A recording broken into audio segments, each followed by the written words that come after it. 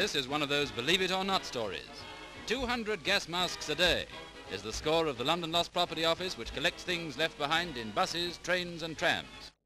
When you remember that a gas mask may stand between life and death, such carelessness seems fantastic. And gas masks aren't the only ARP equipment. All right, Mr. Brown, you needn't claim one as yours unless you can describe exactly the smell of your own brand of hair oil.